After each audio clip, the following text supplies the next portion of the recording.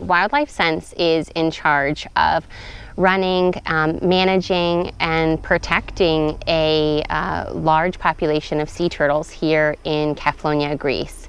And we do that in a lot of different ways. We have a population that is a nesting population and a harbor population.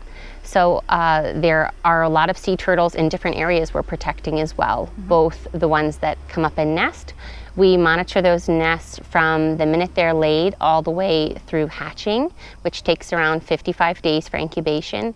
And also in the harbor, we are monitoring those sea turtles that are foraging in those areas. They're also mating in those areas, and they're interacting with people. So we have to educate people as well about the sea turtles to ensure they remain wild. Okay, so tell me, what was one of your best experiences? One of my best experiences probably getting to see the eggs and seeing the tracks that the females had made, and getting to dig up, find the eggs and then help them.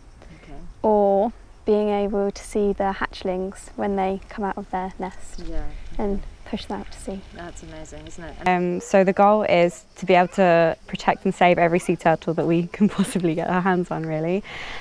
We are also working with a lot of volunteers that come throughout the season, and our goal is to educate them and allow them to learn and understand about sea turtles, and let them get involved and be able to be involved with the conservation and be out conserving and protecting sea turtles themselves, and feeling like they've really achieve something while they're out here.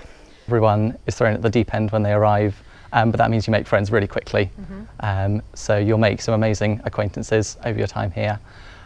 Lots of hard work, but that again just adds to the experience, really throws you in.